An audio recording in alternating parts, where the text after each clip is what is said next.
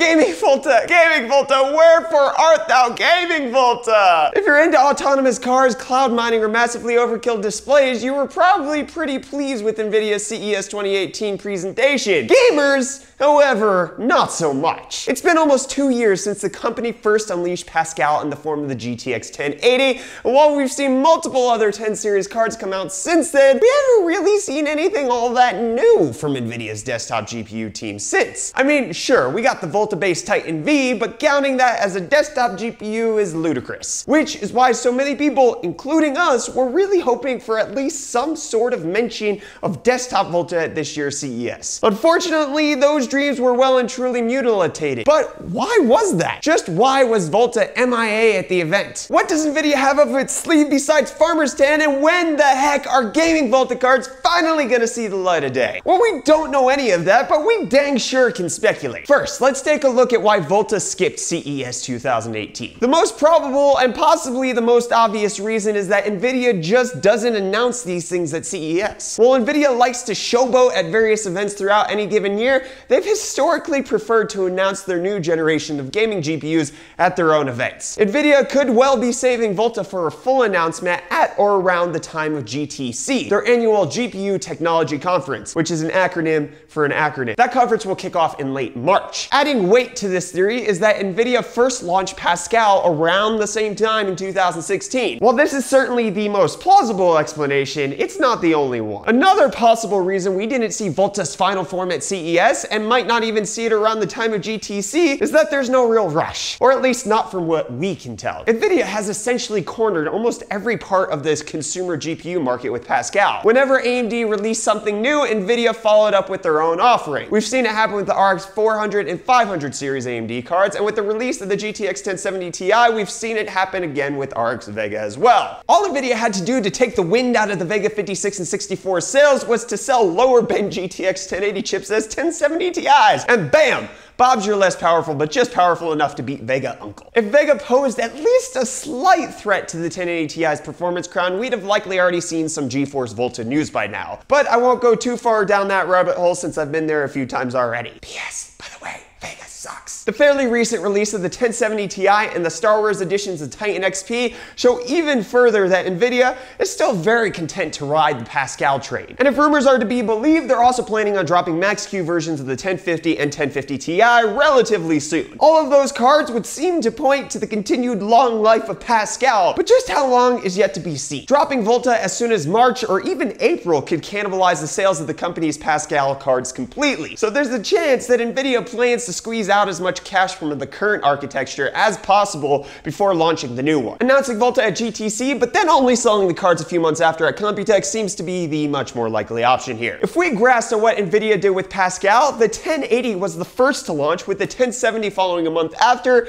and then they only dropped the 1066 gig when the 480 was released, and then only the 1063 gig when the 470 was released. I'm anticipating that if we are going to see Volta this year, it's only going to be in the higher end SKUs, which really won't be the card that many of us actually want to buy. Which brings me to my next point. Further adding to Nvidia's apparent lack of urgency is AMD's GPU roadmap. As AMD outlined in their presentation at CES, while their next-gen GPUs, codenamed Navi, are expected to be relatively game-changing, manufactured on the 7nm process and whatever, those are only set to arrive sometime next year. That means that in 2018, or this year, Nvidia GPUs will remain the go-to cards for most gamers, even if they don't release Volta at all this year. Nvidia's own competition in 2018, at least in the desktop GPU space, will be Nvidia. And that's not a good thing for us consumers. The Volta cards, which will undoubtedly prove to be superior to Pascal, will dominate the scene at pretty much whatever price tag Nvidia decides to slap on them because they have no competition. Nvidia, as I mentioned in my review of the 1070 Ti, seems only willing to step up to the plate for the consumers when there's pressure by AMD. They'll drop the super high-end no problem, as evidenced by the Titan V's launch and then pulling out the 1070 and 1080 in 2016, but then when it comes to the 1050s, 1060s, and other cards, they only launch them to corner a market. Unless AMD really has something better than another freaking Polaris refresh for their mid-tier cards this year, I don't see incentive for Nvidia to release a Volta 1060 or otherwise. We'll be stuck with higher-end cards until Radeon Technology Groups can get its freaking act together. Of course, all of this is at least partly dependent on just how superior Volta will be to Pascal. After all, a Volta 2080 or 1180 or whatever the heck kind of stupid name naming scheme Nvidia decides to go with, I'm personally partial to Poopy Beastmaster 50080. But if it doesn't offer enough of a significant performance uplift over the Pascal cards at a higher price, no one would buy them. Or at least they shouldn't. Unfortunately, we won't know what kind of GTX Volta cards have to offer until we finally get our grubby little hands on them. But let's not forget, a wild Volta has already appeared. While definitely not a perfect representation of what we can expect from GTX Volta, the Big Daddy Titan V does give us a semblance of a reference point. So let's look into it a little. First, let's take a minute to reacquaint ourselves with the Titan V.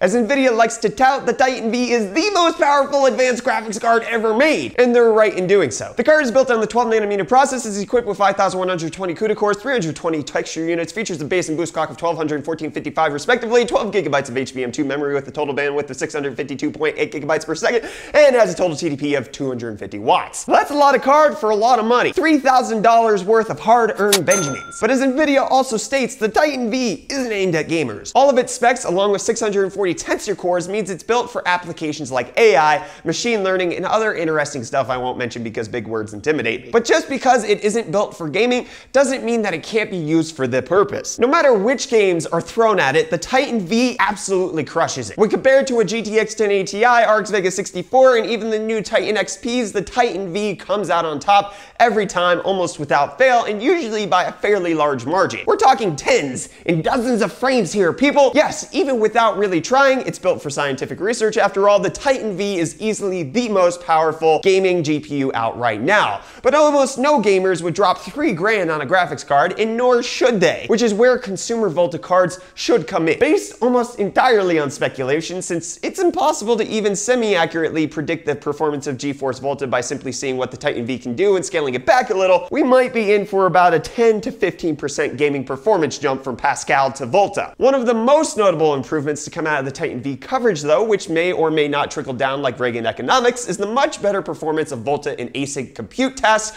which means tremendously better gaming in Vulkan or DirectX 12 VPIs. APIs, not VPIs, APIs, that's what I meant to say. It's been a large flaw in Nvidia's previous architecture that they've been able to mask with better driver implementations than AMD, but obviously they have to start implementing it at a hardware level sooner or later, so async compute, here we go, hopefully. The performance of these mysterious, still very much unofficial cards is even harder to predict since no one can even pin down the memory type that they'll be shipping with. Even though the Titan V sports HBM2 memory, it's highly unlikely that all GeForce Volta cards will follow suit. HBM2 memory is generally harder and pricier to manufacture than GDDR5 and the like, which is likely partly to blame for AMD's Vega's shocking lack of availability. Keeping that in mind, we're far more likely to see Nvidia stick with GDDR5 or 5X, or even make the jump to GDDR6, which is rumored to launch sometime later this year, which is highly unlikely, but not impossible. If Nvidia does indeed decide to ship GeForce Volta cards with HBM2 memory, we're betting it'll only be available on the top of the range cards, like the Volta equivalent of the 1080 Ti or 1080, while the less powerful cards will ship with the aforementioned GDDR5 or 5X. If Nvidia is deciding to release the Volta cards with GDDR6 instead of 5X or HBM, then that could also be another reason that they've decided to hold up the hype train. Maybe it isn't that they're being anti-consumer by milking Pascal or just outpacing AMD with no cash dollar investment, but rather,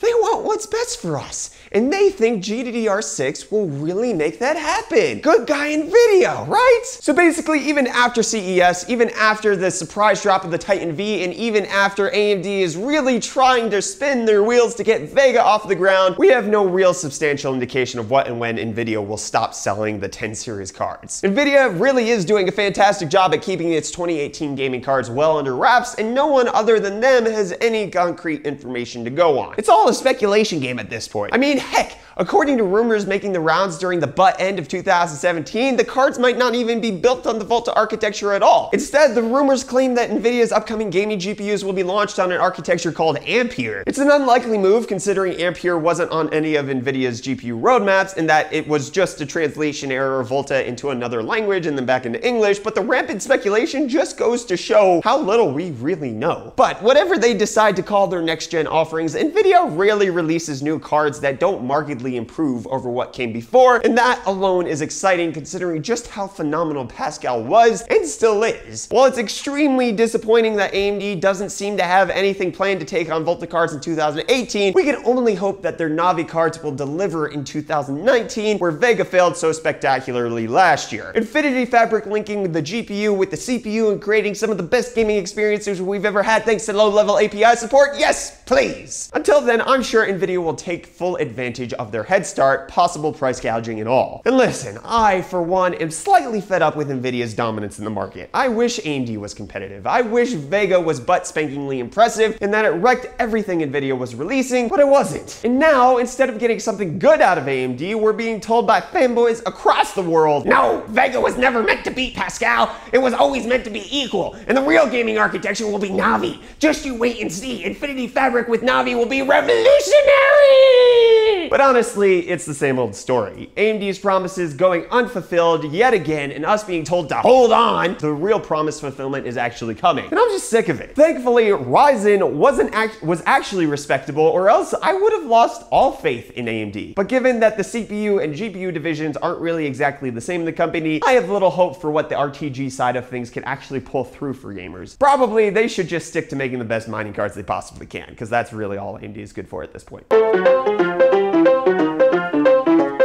But what do you all think? You hyped for Volta? Can't wait to drop dough on that precious price premium powerhouse? What have been your favorite and most enticing rumors about either Volta or Navi? Let me know either down in the comments or over on Twitter. I am at UFDisciple. Be sure to smash that like button if you enjoyed this video and you want to see more rumor analysis vids going forward. Subscribe to stay up to date on all of our tech-related content. I am Brett with the UFD Tech channel. Thank you so much for watching, and I'll see you all in the next video. Cheers. Good job, Brett. I'm proud of you. That was really well performed. I think that was one of the most hyped videos you ever did, because AMD is really only good for making mining cards, you know? They're not really good for much else. Holy crap, we're gonna get a bunch of comments for that. I can't believe I said that. Oh, it's gonna be amazing. I love it. I love it.